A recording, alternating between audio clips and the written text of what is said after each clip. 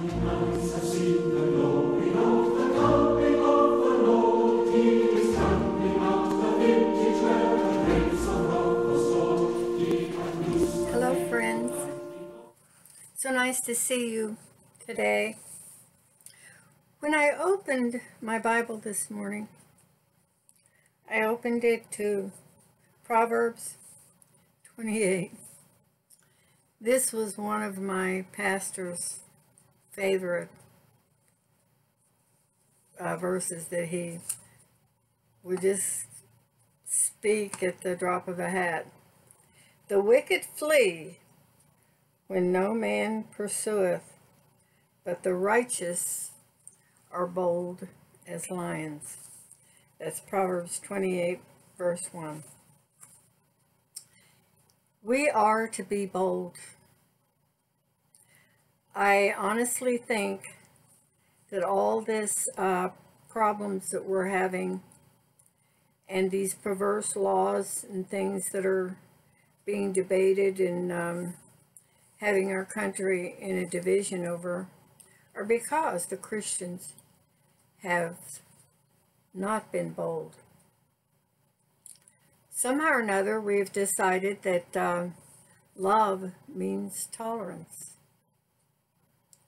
And no one should ever tolerance wrong. We love people, not evil actions, not actions that hurt, and not things that are blatantly wrong. So, verse 2 says, for the transgression of a land, many are the princes, the leaders thereof. But by a man of understanding and knowledge, the state shall be prolonged. A poor man that oppresses the poor is like a sweeping rain which leaves no food. They that forsake the law praise the wicked, but such as keep the law contend with them. And this is where my little talk is this morning, is that even though we are commanded to love one another and to love our neighbor as ourselves, loving your neighbor as yourself also means taking up the cause of your neighbor. And it says, they that forsake the law praise the wicked. And we should never be praising the wicked. And we should get our courage up and get our boldness up when we know that we are in the right. God is a God of justice and righteousness. And justice means that people are not hurt. They are not, their things are not stolen, getting back to the 20 eternal words of God, commonly known as the 10 Commandments, written on the stone by the finger of God. And in case you wonder why I keep saying it that way, is because it is His law and His word. And when we go against that, we're going against the way that He made things to work. And He made us, and I don't think He made any mistakes. Man can make lots of mistakes. I've made many, many, many in my lifetime. But God knows what He's doing. So His word should be listened to.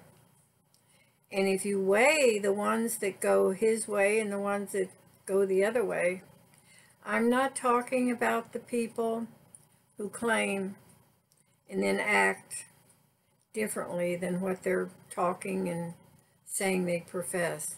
I'm talking about the people who are willing to humble themselves under God and go his way. And when they fall flat, they ask for forgiveness. And the scriptures tell us that he's a forgiving and merciful God, that he's very long-suffering. And we just learn and get better. So, the evil that forsake the law, the evil men understand not judgment, but they that seek the Lord understand all things. This is one of the blessings of communing with God, and God cares about all of us. He listens, and he especially listens to the prayer for forgiveness. But he listens to all of it, and those that cry out to him, he will hear them. And if they want to listen to him, it says here, the ones that seek him understand all things.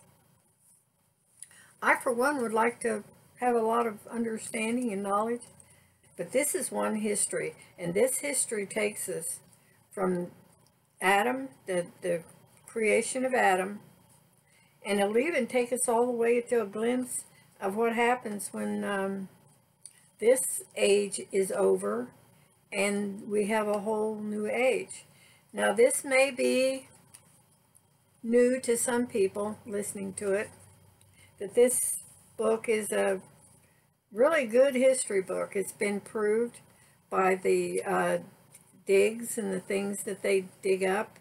They find proof of these things that parallel some of the stones and the writings that they dig up from other places. I believe it. And by believing it, I have been, my whole entire life has been changed for the better. I have found these promises in here to be true. I found that I do have a helper, and I have had many miracles. I had a deaf ear, an ear that had been deaf for 10 years, and a certain evangelist man who is well known for praying and healing prayed, and my deaf ear heard. It's still hearing. It's my best ear now. And so I believe this book.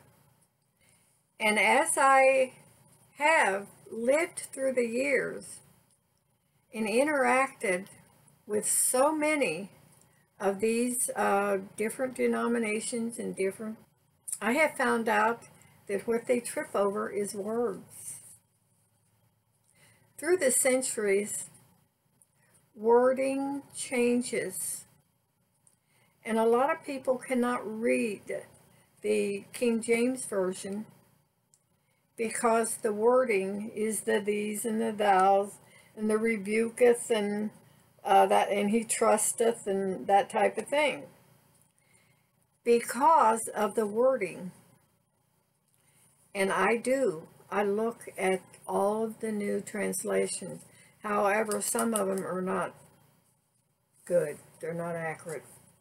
So it is good if you're going to go for a modern translation, which does make it so much easier for people in this day and time. Those that grew up and spent many, many years listening to Bible school and the Sunday and Sabbath schools and that, we've learned. And so you can just read this and know that what a certain word or thing means. However, for the new and for the modern young person, they can trip over these words. And at the same time, people have made sacred and words mean things they really don't. The word church means congregation. Literally, the congregation of God. The ecclesia, the called out ones, the congregation. The called out ones, like the nation of Israel, because of the promise that was made to Abraham for his children. They were called out of Egypt, out of slavery. They're the called out ones. So Israel was a called out one. In modern days time, we could have called them a church, but the word church just means the congregation. The Israelites were the congregation in the wilderness. Now those who sit in our church houses, we're the congregation of God. And Jesus is the head of our congregation. We are one congregation all over the world. So the words people have problems with, and they've made things. Tabernacle means dwelling place, house, dwelling place. And when it says that the tabernacle was the temple, the tabernacle was in Jerusalem, the big fancy building, it just meant that it was the dwelling place of God. And because of that, in the Holy of Holies, they had the Ark of the Covenant, and that was his dwelling place with them. But when Jesus came and died on the cross, the curtain to that dwelling place, that Holy of Holies, was rent. And the Holy Spirit was given to those of us now. That Holy Spirit that was in the tabernacle, and which is the Holy Spirit of God, we became the dwelling place of God by the Holy Spirit. And that's what happened. And now our church buildings are buildings where we congregate. And that is what the word synagogue means. It means meeting place. It doesn't mean temple or any of that. The word synagogue means meeting place. So those of you who like to learn new things and like to understand what they're reading and not just be surface or hear what someone else has said, you can find these words. You just type them in, whatever your server is, Google or whatever. You type the word in and it will tell you the meaning of it. So this will help you as you're reading. And it will let you know that there have been theologies and doctrines given around words. The Holy Ghost, the word ghost means spirit. So the Holy Ghost means the Holy Spirit. So I hope that was informative to you. And I hope that as I do each time, that I am going to encourage and maybe pique your interest to pick up the Bible. It's very neglected. So I hope that today's little message on the wicked flee where no man pursues, and the righteous are as bold as lions. And I hope those of you who are believers will understand that you are righteous. Our righteousness is of Jesus Christ, Yeshua Messiah. He is our righteousness. So we can be bold as lions. We have the truth. We know the truth. We need to be strong and stand on that truth, because love does not allow someone else to hurt, to destroy, to make chaos. And we should stand no matter what's going on, because it is not love to capitulate and let wickedness keep growing. So I bid you have a wonderful day. Seek God. Cry out to Him, for He will hear you, and He will help you in whatever your problem is. He will hear your cry. The scriptures tell us that we will find Him when we seek Him with all our heart. Let your day be full of the peace and joy that comes by dwelling in the tabernacle, which is the house of Almighty God.